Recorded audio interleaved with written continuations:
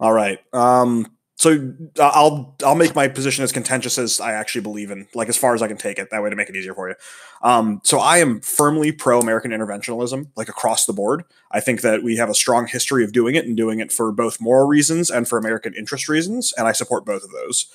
And I'm a proponent of, for instance, the Iraq War. I'm a proponent of our Ukraine aid, of Israel aid. I'm a proponent of aid to Pakistan and Yemen. Like across the board, I generally speaking support Hmm. American intervention. I'm not going to say we're perfect at it. I'm not going to say in all cases we have done it correctly. I would argue that, for instance, um, oh no, I'm sorry, I just lost my train of thought for a second there. I would argue that there are times we've done it inappropriately. I had an example that just left my mind, so I'm sorry about that. But generally speaking, I'm pro. So yeah. Okay. I guess I'll just take up the direct opposite and just say generally against it. Not in every single case. There's obviously going to be necessary interventions here and there. And not everything's just like a total moral abomination. But I would just say, on the basis that there's really no way to quantify how many American lives would go into like justifying any kind of intervention. Like you can't tell me. I don't think you can put a number on it and say this many American lives is worth this goal in a foreign country. You know what I mean? I think it would actually depend on the goal. Would be my counter argument. So, for instance, this is going to fall into your extreme cases, I'm sure, but like in World War II, right? We basically said it doesn't matter the cost in American lives. We're not going to allow Nazi Germany to continue expanding. Um, Um, right, and I would assume that falls under your extreme cases. But I'm I, just saying, like we can agree there are some cases where. I wouldn't consider that an intervention because Germany declared on us. Okay. How about Korea then? Would you consider that an intervention? Sure. Yeah. Okay. So would you consider that as completely unjustified? I wouldn't say it's completely unjustified, but I would say that like the overall goals in as far as the Cold War goes, in hindsight, doesn't end up being like completely justified. Just because I would definitely prefer South Korea over North Korea, for example. But Mhm. if you look at ideologically, like over the long term, these communist states that propped up, like they didn't work out on their own. There at some point, North Korea, for example, became globally isolated, became like a non-power. And although Yeah. it's definitely good for the South Koreans to have an ability to like self-determine and stuff, that state itself was never going to pose like a really significant threat. North Korea poses a threat to like South Korea, but if all of Korea were communist, they still would not be able to pose even today any kind of significant threat to the United States. I agree 100% that Korea alone, even if it was a completely united state, would be unable to pose a significant threat to the United States. That being said, I don't think that was the goal of that war. It was to stop the spread of communism, right? Because for every country that falls, the USSR and communist China gain an ally that emboldens them and strengthens their position globally, right? Sure. And that was the war we were looking to avoid. Was with the Soviet Union, right? For every state that ends up in their bloc, it became more likely, at least by the calculations we could run.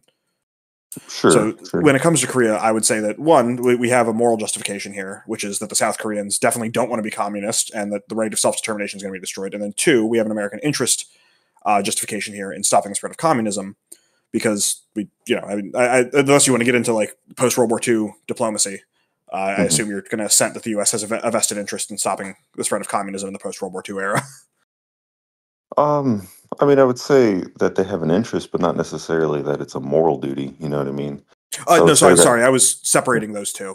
So I Oh, was no, saying no, no. that the moral one was helping South Koreans have self determination, and then the American interest was stopping the spread of communism.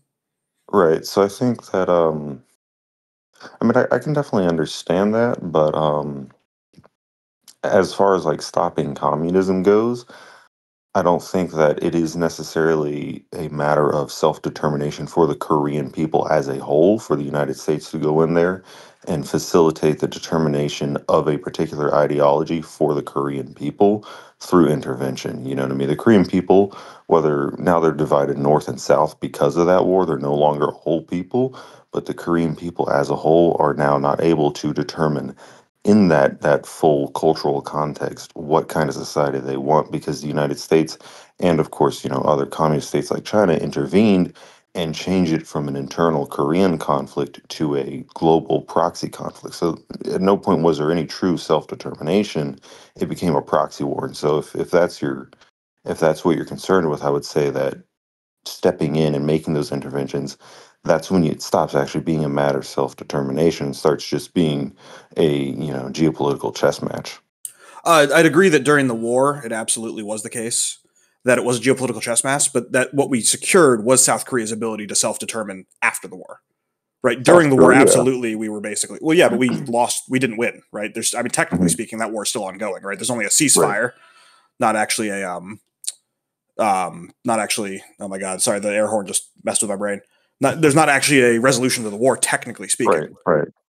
Um, but South Korea has the right to self determination because of that war. Otherwise, it would be entirely a communist state because North Korea was going to win prior to the U.S. Well, the UN intervention, technically, right? It wasn't even just U.S. intervention, although 95% of everything that went into that war was U.S. Sure. Well, I would say like that really only I think kind of furthers the issue with U.S. interventions, right? So if we're going to take Korea as an example of potentially justified intervention, well, did it Mhm. work only halfway, right? The war didn't end. North Korea is now a nuclear power. They're threatening to, blow up South Korea off the map day in, day out, and the United States, Yeah. stuff like that. The intervention didn't work. Vietnam didn't work. Well, I'm going to argue that the reason that both of those, if we're going to include Vietnam as Hmm. well, I'm going to argue these failed for the same reason, which is that America decided to let them end. Right. We chose Hmm. not to nuke the Chinese army as it was coming over the river in Korea. And we chose to stop dropping ordnance on Vietnam for the Christmas truce. And we also chose to stop bombing supply lines in Laos and Cambodia. Yeah. Like those were all U.S. decisions to reduce intervention that I would argue led to the worst state that we're currently in, where Korea was split in half and then Vietnam was communist for a while and now is aesthetically kind of communist, but very liberal in the way it actually acts. Well, I should say free market, not liberal. Well, I would have to question like why did we stop there? Like we didn't stop arbitrarily. We didn't stop because we were Oh, defeated, but we stopped well, so arguably more like. Hmm. In Korea, we stopped because we refused to engage in mass ordnance against the Chinese army. Yeah. Uh, who was the president during Korea? Oh my God, whoever the president was refused. The general requested it, and they were refused nuclear weapons Hmm. to drop on the Chinese army because we didn't think it was justified use of force to do that Right. to that many people. Because I mean, a nuclear bomb dropped on infantry is going to be catastrophic in terms of the death toll. Right. And then in Vietnam, it was mostly a public relations issue. In all honesty, the U.S. Right. public was kind of sick of it, and the U.S. government, not in interventionary capacity, but I would argue in the treatment of their own soldiers, actually behaved very Mhm. poorly in Vietnam, which is what lost us so much support in the war. Was that not only was the public against the war, but the own soldiers started turning against the war, Right. so it became impossible to continue it really. Right. But And I I would would say argue that's like not a failure of intervention; that's a failure of U.S. treatment of its own soldiers. I would say it is a failure of intervention if intervention like requires activity and behaviors and things on like a political geopolitical level that isn't sustainable at a domestic level. You know what I mean? So Well, I think it is if you're sustainable when you do it right, though, it's because I sustainable if if you do it right, but then it becomes a practicality matter, right? So if we're going to solve yeah, our but problems with so. interventions, Mhm. um, and our interventions are never actually able to amount to a practical intervention that we can maintain and use to bring about our really truly desired results. You know what I mean? Our desired result in Vietnam, for example, was a democratic capitalist Vietnam. We didn't get that. We No, we didn't get a absolutely failed unified. there. Yeah. Yeah, we didn't get a unified Korea. So these interventions, aside from being impractical and Well, that we couldn't sustain them, they didn't achieve their goals. And I understand what you're saying, maybe more intervention. But if more intervention meant nuclear war with China, that's not a path. That's not a direction you can really well, follow. China wasn't a nuclear state at the time, and I would argue we did succeed in Korea because we established a capitalist state and reduced the spread of communism. Right, the whole country was going to be communist until that war. I'll give you a half success Yeah, on sure. Korea Yeah, and a failure. we can end it the way the war ended. Yeah. Vietnam, I'll Um, agree, was a failure, generally speaking, right. of our What I'm intervention. saying But we can, is, but I can point to like all of our Central American mhm, interventions where we installed dictators who did reduce the spread of communism and support the U.S. for decades, right? Or right. like there are a lot of cases you can point to where intervention clearly did work in U.S. interests, Right. right? It We're worked in starting kind U.S. of interest. temporally, yeah. However, here's what I would point out. Right. So when we're talking about like with the example with China and like the nuclear war, maybe they weren't a nuclear power, but a nuclear war isn't necessarily a problem just because the other person can strike back. but it's also nuclear war, like you mentioned. Like the reason why we didn't nuke all that Chinese infantry on the border with North Korea is because it's a moral issue. You know what I mean? And if interventions requires to put us in a place, like if we have to maintain an intervention through a just massively nuking huge amounts of Chinese infantry or civilians and devastating environments and causing fallout and stuff, that right there, that's a moral issue with interventions. That's, it doesn't have to do with how effective the intervention is, but is it even permissible? And I would say that this Um, also goes into questions about like in South America. Like, yeah, our interventions may have been effective, but who did we support? Did we support fascist regimes? I think in some points we did end up, in order to oppose communism, supporting people who were just as bad or near to it in South America. And overall, the situation in South America right now doesn't reflect one that is actually in favor of American interests, given that these people are now in countries that are predominantly, in large part run by cartels, and then we have migrants flooding over the border. The state of affairs down there is not within American interests. No, I agree, but I would argue that that's because we failed to continue intervening appropriately. To bring back to Korea first, and then we'll head Mhm. over to this, so we can try and bookend that conversation. Maybe I would argue that actually the correct action would have been to nuke the Chinese military in that case. That the fallout and the damage caused to the Chinese military would have shown that we are serious in stopping the spread of communism. It would have left all of Korea as a unified whole with self-determination rights intact, and China would have learned that hey, we can't just force a country on our border to be the way we want it to be, which is a big problem right now because China is still behaving in the manner that it can. Right? They still attempted to bully all their neighbors. They're still attempting to like the South China Sea and Taiwan. Right? Like the fact that we did not force this on China, I think, leads to the current state of China. But that's a much harder counterfactual for me to prove, of course. So I'm not going to Okay, like sit here and be like, you must agree. I gotcha. So I think like I guess if we're looking at book in that one, Yeah, just you like get final thoughts. my final thoughts on that, I would say is that like if you like China wasn't a nuclear power, but if you normalize, say, a nuclear power using nukes against a non-nuclear power to further their international interests, that would, on the international level, legitimize the Soviet Union, for example, doing that in their interventions, and would, in that way, actually counteract United States interests globally by making that an available option for their opponent. Um, oh man. So we'll leave Korea out of it at this point because I agreed that Okay. would be the bookend. But to step on to just nuclear policy, I Mhm. agree with Kissinger's point that limited nuclear strikes should be a valid option for states to engage in. I think it's unreasonable to expect like that we need to use mass infantry tactics or mass ordnance bombing, right? Like Mhm. the worst bombings we've engaged in weren't even nuclear, right? The firebombing Right. of Dresden was the worst bombing in history, and there was no nuclear weapons used at that. So I agree with Kissinger's take that limited nuclear weapon usage should be considered normal. The fact that it isn't is probably bad because it leads to us, instead of using them and understanding them and having doctrine around them, what it's led to is us just building doomsday weapons with them instead, where it's like all or nothing. So if it ever does kick off, it's going to be a nightmare. But that's where I would fall on that issue. I don't know if you have any response you want to make to that. Well, I mean, I would say that I think it's better in general just because of the power that nuclear weapons have. Like, if I shoot, say, let's a million rifle rounds or a million artillery rounds, and it absolutely decimates a forest, right? That's or any kind of like landscape. That's something that could recover within a fairly normal amount of time.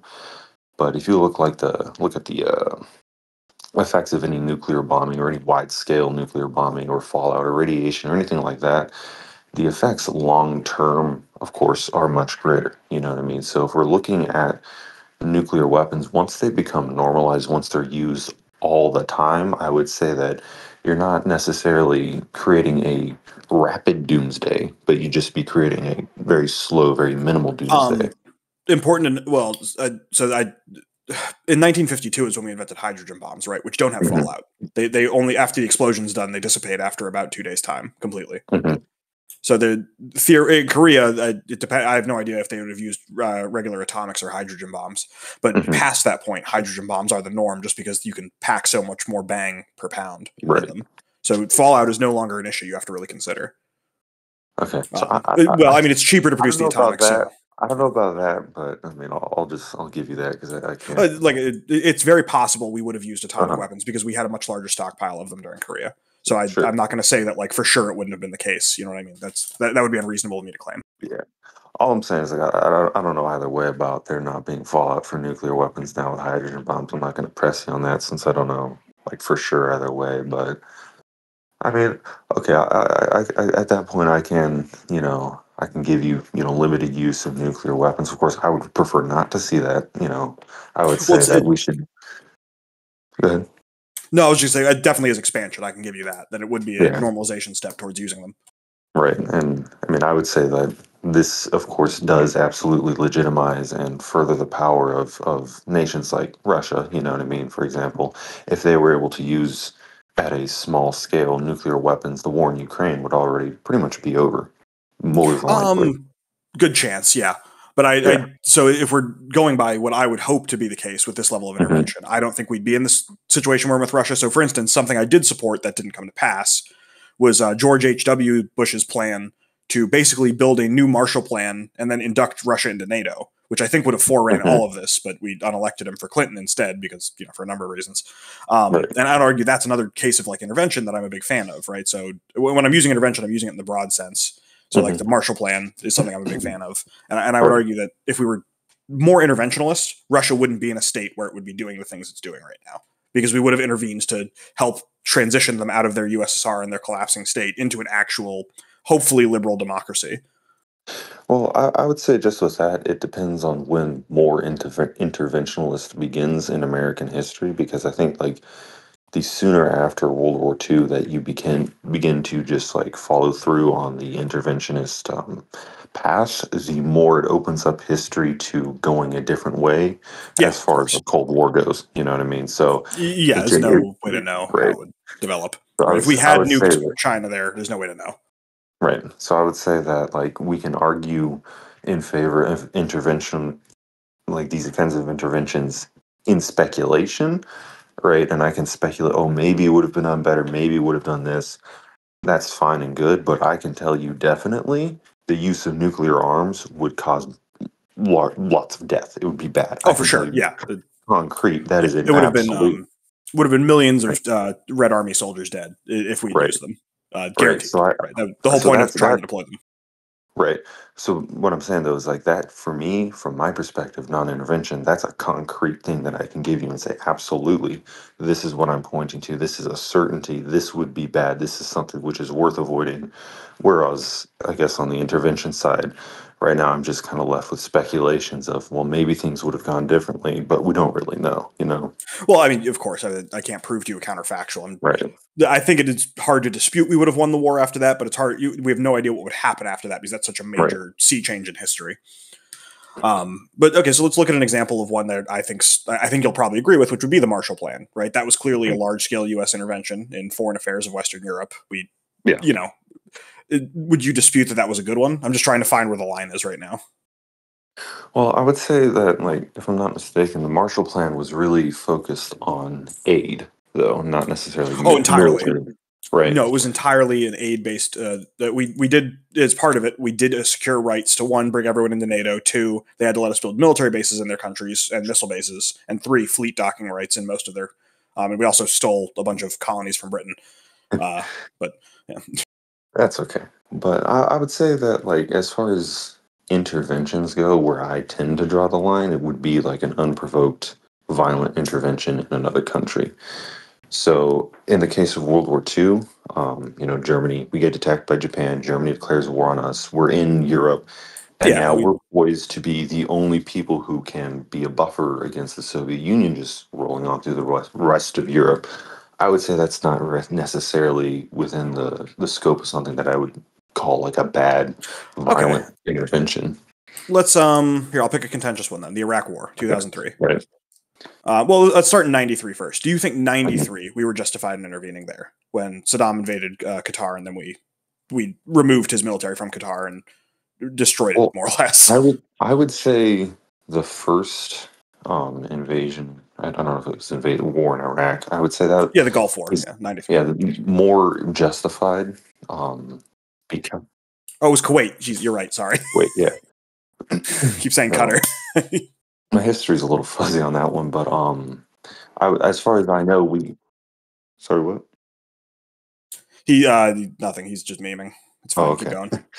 But I would just say, like, as far as I understand, we showed up, we defeated the Iraqis, and then we just kind of left it there. And we didn't, topple any regimes. We didn't kill a million civilians. We just kind of defeated the enemy who had provoked us and then left it.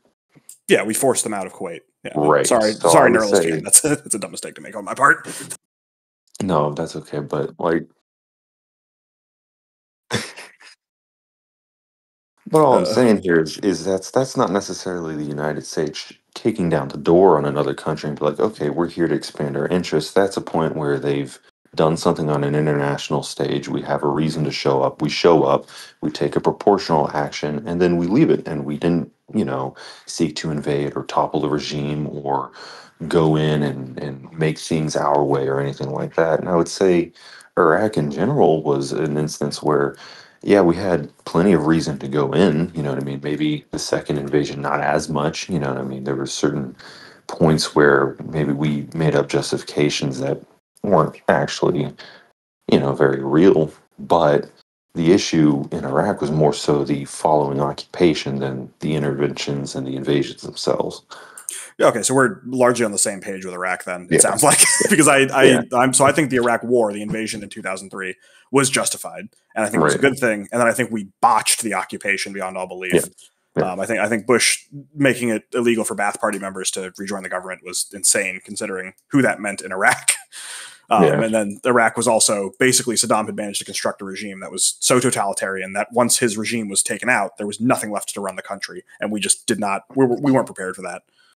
Yeah, and I would Um, say that, like, this being within the past couple of decades shows that within a very recent American history and interventions, the United States government doesn't have a lot of we don't have a lot of reason to believe that they have enough foresight, I would say, in order to make successful occupations. Because, and this is just, I would say, even further demonstrated in Afghanistan. We achieved some goals there. We stayed around and then left, and then any regime change that we had intended for that country didn't take root. You know what I mean? So we have um, Iraq. well, so I would like to dispute that a little bit because I think Okay. it's taken a decade longer than it should have, Mhm. but we have transitioned Iraq into a democracy. It's a really really poorly working one right now, but it is working. And that the Well, biggest issue it faces is one, there's a ton of dissident groups in the nation, which we've failed to help them quell, even though we should be there helping them because we kind of created a lot of those dissident groups.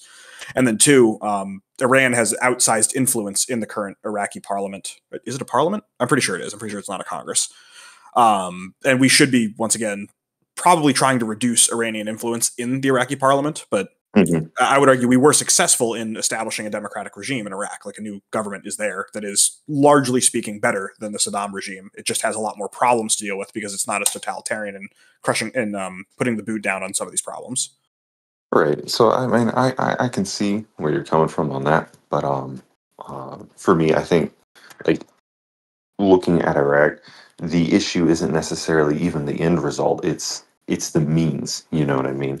So the intervention's fine, the occupation, and now that we're withdrawn, things are working out in Iraq. Now that we're not necessarily directly Uh, intervening anymore I would argue we are directly intervening significantly still. We still militarily. regularly, yeah, we still have troops on the ground in Iraq. We have Hmm. drones there operating. It's not nearly in the quantities it was, which Right. is a big thing, which I actually think is a bad idea because it's what's allowed so many dissident groups, especially in the northern part of Iraq, to rise up. Right, this is why ISIS was able to Right. kind of form. Hmm. Um, but we are still operating in Iraq, not nearly to the extent we were, of course, like even a decade ago, but we are still there.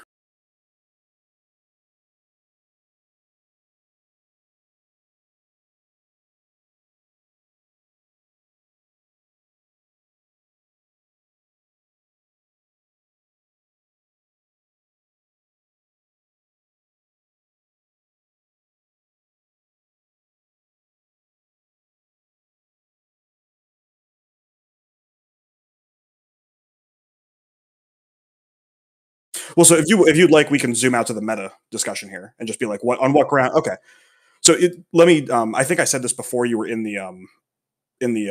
Oop, you there? Meet. Hello. Uh oh.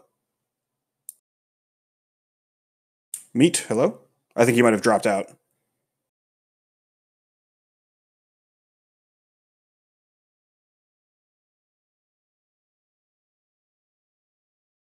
Can anyone else hear him? Or am I?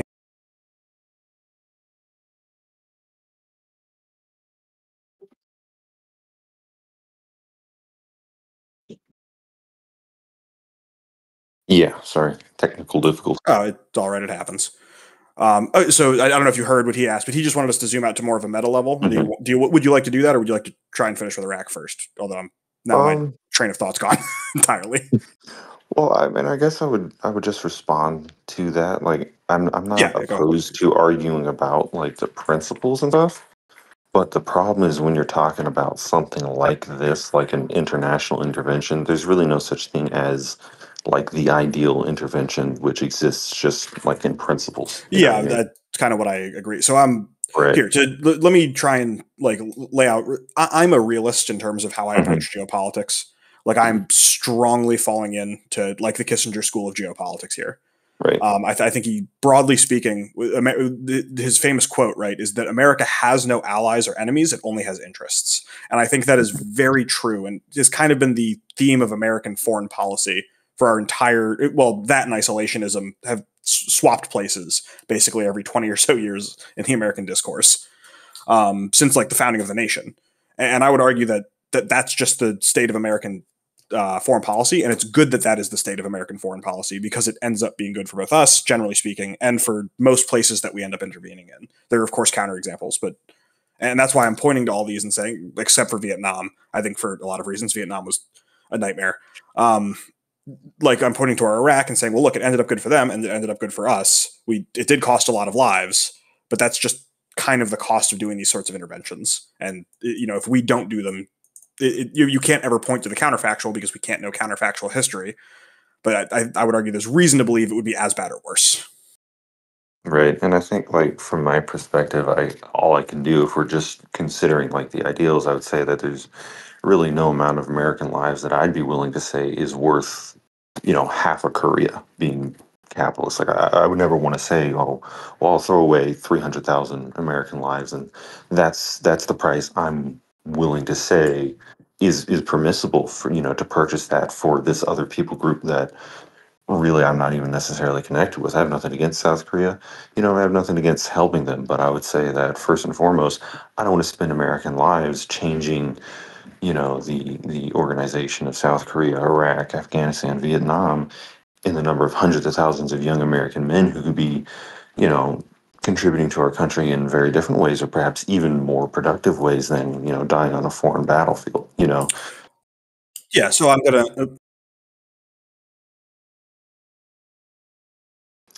What do you mean by spending American money? Like in what way? Because like if Mhm. Yeah, So he's asking like let's take like foreign aid for Pakistan real quick, just to be right. like we provide Pakistan with foreign aid, usually not always, but in the form of money regularly. Uh-huh. Do you have a problem with like that kind of? Because I think Neuralist is very ANCAP, so he's just Right. wondering why you're drawing the line specifically around lives, but not around material possessions. Because I don't value material possessions in the same way that I value lives. Yeah. Okay, so that's basically going to be Yeah. my. I would draw that a similar line. Yeah. Okay.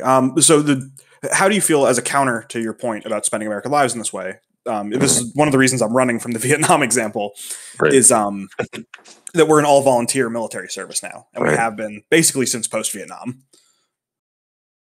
Well, it seems like when somebody volunteers their life, it doesn't make that life any less precious. You know what I mean? I agree, but I would argue they're volunteering for these kinds of foreign interventions. This is part Well, and parcel of what America does. sure, but if somebody signs up in the American military and they end up shipping off to an intervention war, and they know we do these things, that's like on a personal level. Yes, that is at an individual level. I can say, yeah, that person that they signed up for it, they literally did. But if we're looking at this as in the context of American interests, right, and we look at lives as being something which contributes to our interests as well as foreign interventions. Humans, individual people are probably the most unique resource that we have. and they are the driving force of any society because societies are a human thing. So when we lose a young man, say in Vietnam, 10,000 young men in Vietnam, 100,000 young men in Vietnam, those are very, very unique resources, very unique lives that we're never going to be able to get back in the same way that we could just kind of recuperate money over a period of time by just producing some kind of profit. You know what I mean? So for me, the value in their lives, and not just their individual lives, but in the lives of the children that they could bring about and things like that. That is also a kind of value that we have to consider as well. Not just um, thinking about this in terms of just raw available material now, but like if somebody has the kind of character, right, to volunteer for their country and to be willing to put their life down on the line, that's exactly the kind of, young American man who we don't need to be dead in a foxhole. We need him raising children too, So we have to be careful with how much we are intervening and how much we are spending our like actual human resources on these wars because we need those American men in America contributing to our future. Okay, so in one sense I agree with you there, but Hmm. in another sense, so would you consider I'm just going to be extreme here so we can start to establish this. Would you Hmm. consider even like one death towards the end of establishing like a democracy in Iraq? Would you consider one American death an acceptable cost for that ever? I want to know if this is like a pure rule or if like there is some level you could be like, I understand that like that's an acceptable amount of. Well, like I said when I kind of opened up, like I don't think there is no way to quantify that, and that's the Okay. problem. You know what I mean? Okay. And like I would say, it's like I'm not going to say that, oh, we should never spend any lives, but it's because I can't quantify that that I'm going to kind of lean on the side of non-intervention, non-violent intervention As cautionary as you can. Okay, I understand. as much as I can. Yeah. Yeah. So okay, so I fall, as you could probably guess, very far on the Mhm. other end of that calculus. So for instance, as of 2022, I don't know since then, there have been about 4,400 service members killed in Mhm. Iraq and about 30,000 wounded in Iraq. And wounded ranges all the way from like stubbed toe to well, not quite that minimal, but like very Right. minimal injuries all the way to like missing arms and legs. Right. And I have no idea what the breakdown of that is in there, but I'm assuming is a fairly normal distribution. And I would argue that for converting a country of millions of people into a democracy, removing it Mhm. from a pretty horrifying dictatorship, and for furthering U.S. interests in the region, which we massively did by removing Saddam, that cost, although horrific, was worth it. Um, Mhm. and that's kind of where I'm falling down. Although I don't know if we want to, jump into like weird geopolitical meta ethical disputes. I feel like that's going to get very esoteric very fast. Yeah, that could be a little Um, complicated. yeah, and that is not the. I mean, we can, but yeah, that Let's this not. is when I look at that number, like I understand being Yeah. like that's 4,400 American men who are dead, right? Yeah. Roughly, and that's horrifying in one sense. But I Mhm. just can't sit here and say that one, it wasn't worth it to. I don't even know what the population of Iraq is. I want to say it's Mhm. around like 20 or 30 million, but that doesn't sound right. I don't know. It's in the millions, and we successfully did break it from a totalitarian regime into a democracy. Admittedly, Right. insane hiccups along the way, especially some of the decisions George Bush made, you know, all throughout the occupation. Um, but I don't know how we overcome that gap fundamentally. I guess if you're treating life in that way. Mhm. Well, I mean, all I would add to that is I would just say is that this also comes from the perspective of someone who's not in the military. You know what I mean? I didn't volunteer, and I'm also not an Iraqi civilian or anything like that. So I don't know, like, when that regime change occurs, like, how much that actually really positively impacts Iraqis. Because they have their own value judgments. They have they're not necessarily going to look at this as just like data. No, we did this, we changed this, we have these things. Oh, They're of going to, course. right, they're going to have their own lived cultural experience. And because I'm not an Iraqi, I'm not going to make a judgment and say, oh, well, we did the right thing there.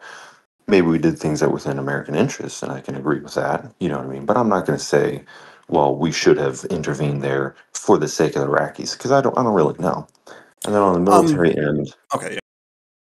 and then on the military end, I would just say it's because I'm not there being the one to offer my life. I'm not going to be willing to say that, yes, those lives, no matter how minimal, were worth it, because I'm not the one who lost the limb. I'm not the one who has PTSD and can't sleep at night. You know what I mean? I'm not that American soldier. So for me, what I'm going to support, since I'm not the one putting my life on the line in that sense, is not putting other people on the line.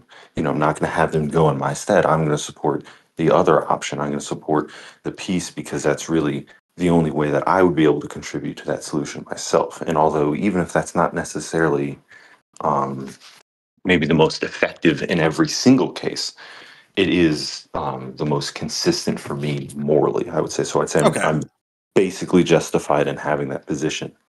No, I actually, so I'm not going to sit here and say you're unjustified in being anti-intervention. I think Right. that's a ridiculous claim, especially given my beliefs about morality.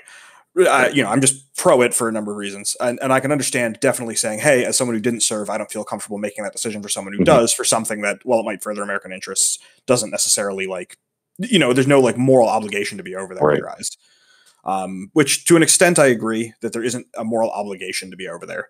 I would refer Mhm. to it as a moral good, but not a moral obligation. Gotcha. Um, Shoot, what was your? Sorry, I should have taken a note. I wanted to respond to something. Your first point, because you had there was the service member portion, and then there was the. Um, So I would argue that America doesn't have an obligation, but it's good that we mhm. attempt to spread democracy globally. That we support, Mhm. pushes towards that end. And I would argue that when it comes to dealing with a totalitarian regime, something that I think we did poorly in Central America, for instance, was that we installed so many dictators rather than trying to install liberal Right. regimes. Um, which we did out of interest because a lot of those people democratically voted for communist regimes. So we didn't Mhm. basically we were like, well, we can't give them a liberal government because then they'll vote for communism again. Um, and I would argue that's bad. We should have probably tried to propagandize them or something. It would have been better. But I think there is a moral good in spreading democracy globally. I think that self-determination is an important part of being a healthy society. Mhm. But I'm going to argue that self-determination has limits in terms of what we can allow it to do. I wouldn't, I would say we would be justified in intervening in a country that's about to self-determine to be Nazis if they have a large population of Right. Jews or something like that. I'd be Right. like, well, okay, self-determination doesn't allow you to cross that boundary. Right. And I mean, I would agree there. I would say that, I mean, of course, this is, an Yeah, we're being American, super hypothetical. Yeah, right? An American Western perspective. You know what I mean? I like democracy. I grew up with democracy. I think it's great. I think it's good. So I'd say on a fundamental level, I do agree. Spreading democracy is a good thing. And really, the only contention I have is like how we do that and why and when and things like that. So I pretty much agree on yeah. that. Oh, and I'll agree. We do it at our convenience, right? Like Right. Iraq, there was a hundred other factors that went into that being the country we invaded in Mhm. 2003, right? Not least of which was that we were coming off of 9/11, and Bush could basically point at any country in the Middle East, and we would have been like, yeah, let's do it. Yeah. But yeah, I mean, and there, I would just say is that's when maybe a little less realism, a little bit more idealism might help. You know what I mean? Because instead of necessarily like if we're really concerned with democracy, you know what I mean, and that is the moral good, and it is good just in and of itself. Then in cases where, like in South America, where we installed maybe like a more fascist regime, if we had held to our ideals of democracy and not been as interventionist and as realist, then maybe we would have slightly socialist, but still fairly stable democratic regimes in South America that may be now even more friendly to us due to a lack of military interventions or the propping up of regimes or things like that. And there may be cases even where our ideals to uphold democracy wouldn't be hindered by a lack of interest. You know what I mean? So we would be able to fulfill and further this moral good a little bit more if we held on to it as an ideal rather than just being concerned with our practical interests. Um, I agree in one sense, although I don't think democracy is a good in and of itself. Is something I want to. So when I say democracy is good, there's a quote from John Adams which goes something like, "Morality and virtue are the basis for a republic and necessary for a free society." It's something like that. I don't have it written down Right. anywhere near me, and I strongly believe that to be the case. That you can't just give God, that I was about to say something that sounded bad, but you can't give a highly uneducated, superstitious people Hmm. democracy and expect it to turn out well. They're going to vote to burn Right. the witches, right? Yeah. You can't. You have to start with some level of all right, this is how to rationally think about things before you can then be all right, now you're ready for self determination, and no one should mess with you, right? Right. That's a belief I have, and I would honestly argue that in some cases that self-determination was being abused in South America. But I'm very anti-communist, and given the server you came from, I'm gonna guess you're not. I would just say I'm open minded to different people. Like I really care about like what are people doing. You know what I mean? Their ideology. I'm not going to grill anyone for their ideology. It's just how do you apply it? Do you treat humans as humans? Things like that. That's what I care Okay, about. So. that's fair enough. Fair enough. I would argue that communism is necessary alienating of human experience, but I don't want to get into that debate right now. Yeah. Yeah, but I do think that we can't point to democracy as just a good in and of itself. It's only good when given to a people who are ready for it. Which I admit sounds super elitist and super like Western chauvinist, but I'm just going to have to bite the bullet and say I am a little bit there. Well, I mean, as long as you're willing to pay that price, I mean, I don't necessarily entirely disagree, but I do think that it kind of does bring the point down a little bit that America is spreading democracy and it's a good thing. But, a little asterisk, sometimes democracy is a good thing. Sometimes when given to the right people, it makes, I appreciate that it's a very realist kind of approach to just be practical and concerned with interest and whether or not it's going to work. So I admire the consistency, but I would say that like the framing of it being just generally a good thing rather than just a kind of cold mechanical practical thing or within our interests. I would just say just the rhetorical weight of your position is a little bit, it's brought down by admitting, I think, that democracy really isn't, it's a good in and of itself, and our spreading that it really isn't a good in and of itself. Just sometimes when it works, when it's in our favor, well, that's a little bit less I persuasive. understand I'm absolutely going to lose rhetorical Yeah, points on that, but yeah, I would feel dishonest if I didn't admit it. yeah. I appreciate that. I'm a super big believer in liberalism, especially the American version of liberalism. Like to the point where I would argue it is good. Once again, not in and of itself necessarily, but it is like the best form of government available, and that we should be seeking to export not just democracy but American style liberalism. I think there's like I'm not going to say like it has to be an exact carbon copy. Like I think the Mhm. version of it that we spread to Japan, which is very unique and very different from American style liberalism, generally does very well. For instance, or like the version of it Right. that's in Taiwan or South Korea does very well, but they're not nearly carbon copies, and they have their own problems, of Mhm. course. I mean, South Korea had a whole dictatorship in the '80s, um, but yeah, I would, if people are going to dispute like, well, you're saying this is an American interest, I'm going to argue that American interests are kind of good because the liberal democracy is like the best form of government that's available. Well, I mean, as far as like the alternatives go in today's world, you know what I mean? Like point to alternative forms of government.